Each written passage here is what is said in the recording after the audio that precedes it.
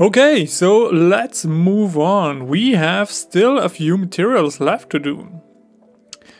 So let's grab here all these nodes, make a bit more space here. And we need a new merge node, a multi-channel merge. Yes, Arnold, please give me the Arnold one.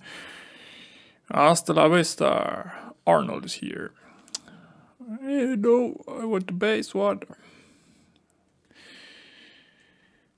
And connect it here as well to our end merge node.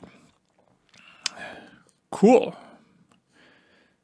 Copy paste here our generic one. And we can rename it to blue. So next we want to do the blue part. Wait. We are lazy today, or let's call it not lazy. Let's call it a bit time optimized. We can copy paste here this one. So we rename it. We double click on it and rename it to blue. We don't need this one.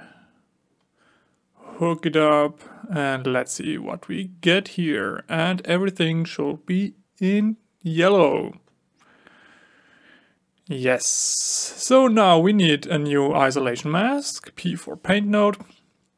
Scalar is fine. Fully black without an alpha. So, or an alpha of 1. Okay. Hook it up and we are back to our previously state. Select the node, here selection mode in the viewport and selection groups.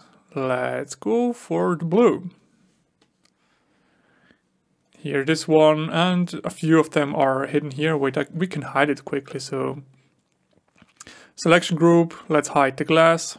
So now you can see here the selected blue parts. And as we learned previously, right click, fill with white.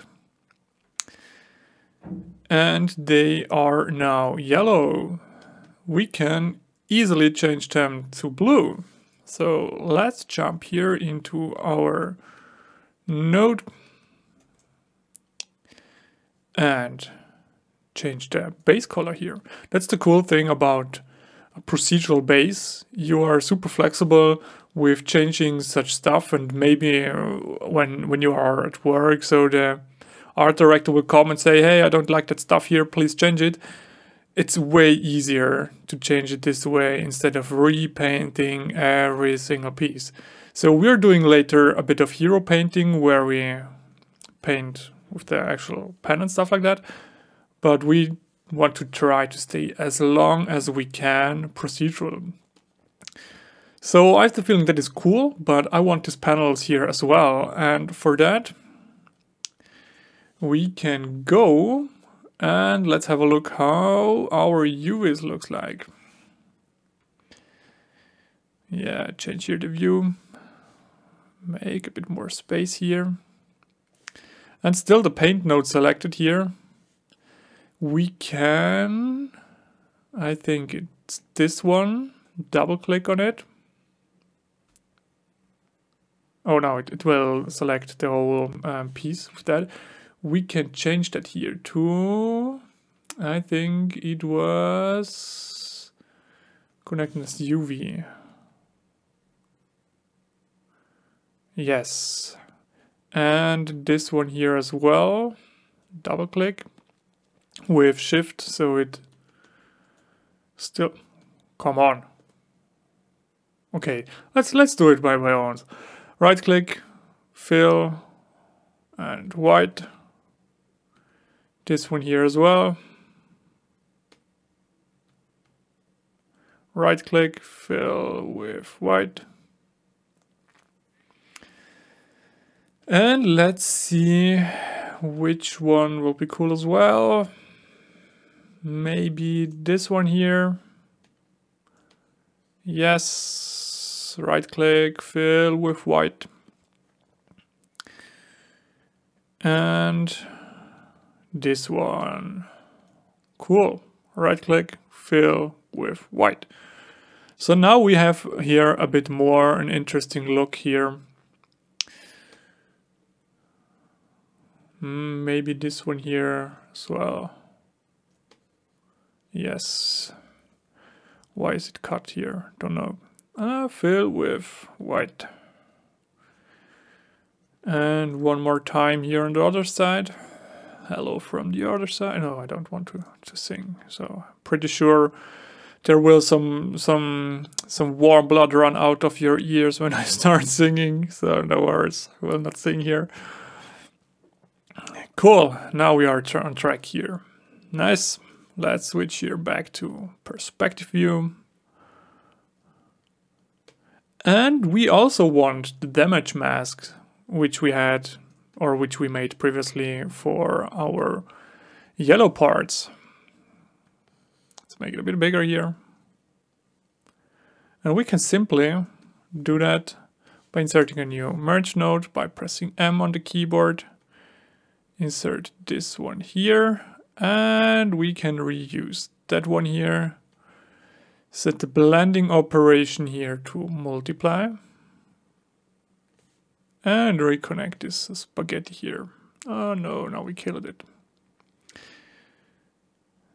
Nice. And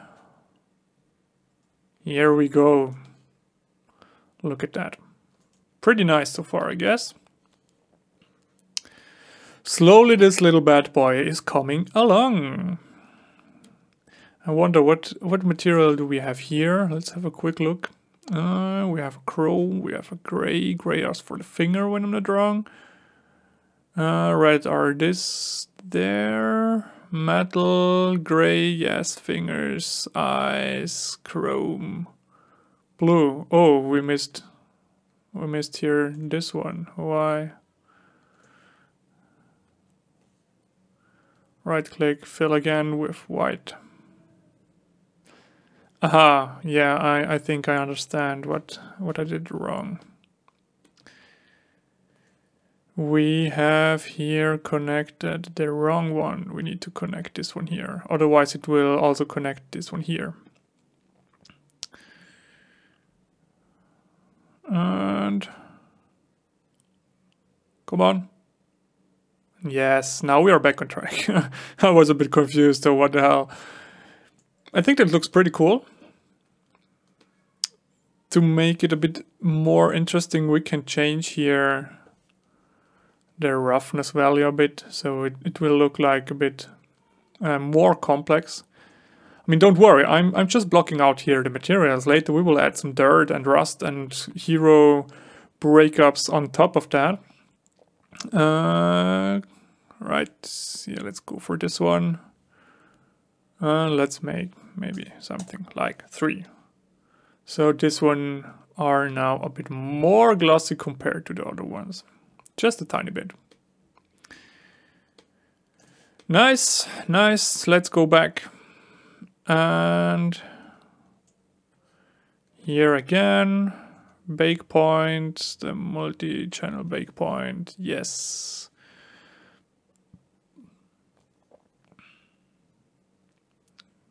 And bake it.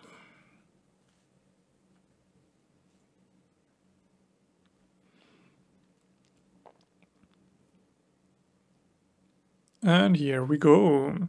So in the next video, I will do the fingers and I think the metal stuff. And yeah, see you then. Bye bye.